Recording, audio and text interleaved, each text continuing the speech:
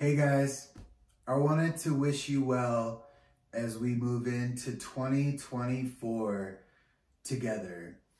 And I personally have not made any resolutions for the new year. I always fail at them anyways, like pretending that I'm gonna start, on the 1st, I'm gonna get on this diet. I'm gonna stick to my getting up at this time every day. I'm gonna do this, reach out to this many. No, I'm not doing that this year. I feel like during the last several months of the last year, have kind of set myself up in terms of deciding what I want, deciding how I'm gonna get there, and what my actions are. So I feel like I started a little bit ahead, and I really just think that a year is a specified period of time that people have made up to keep everybody organized. And really, you can decide at any time that it's your new year. So that's kind of the mindset I'm going into it with, acknowledging the calendar, but just continuing on with what I've already started. And since it is a significant mark on the calendar, I wanted to talk a little bit about my why. Why am I doing this? Why am I creating music? Why am I creating a YouTube channel? And I've touched on this a little bit in terms of positioning my voice into the world, and I will elaborate on that as time goes on. But I think that everybody on the entire planet deserves a chance to turn up, to make their voice heard, to put out their creativity and have it be received by others. Not everybody will take that chance, but I finally have decided to take mine. And I am almost 37 years old now. My birthday is in January. And I don't have any shame about turning up at age 37. I know that a lot of people start much earlier in life, and I think that's great. And I think they've gotten a head start on the rest of us.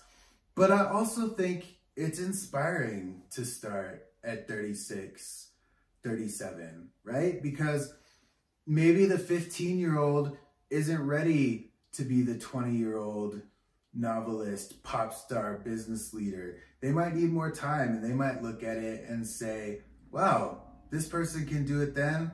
I don't have to do it right now. I can wait.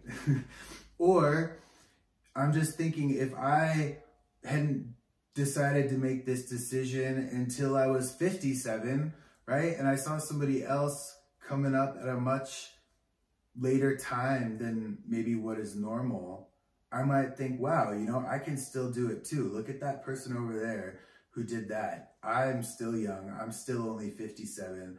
I can still do it. So I think there is a place for everybody to share their voice. And I'm happy that I've made the decision to share mine. I also think that at 36, almost 37, I've had a lot of life experiences. I've actually been through a lot, and I haven't shared all of that, maybe even most of that, with the world. And so I think coming in at different time periods of your life, I think it provides a unique perspective, a unique view that other people can take something from. At the end of the day, I've decided the only thing I have to prove is what I can do for myself. That is the only thing that matters at this point in time, is proving to myself that I can do it, proving to myself that I can manifest what I want to do in life. And, I'll find people who support my vision along the way. And so will you, as you decide to do that. Or maybe you already have, and I want to hear your story for how you manifested something at a pivotal moment in time. So I'm not really concerned with my detractors. I mentioned that I have some in a previous video.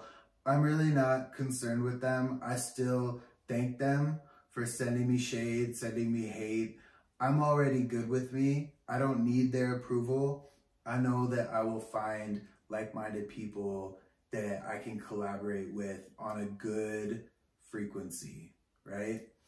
And so wanted to share a little bit about my why and my perspective on why everyone deserves a chance to do what they want to do. And I want to send you the absolute best energy from my soul to yours into the new year. I hope that it's filled with abundance, happiness, pleasure, growth, and I look forward to talking with you again soon.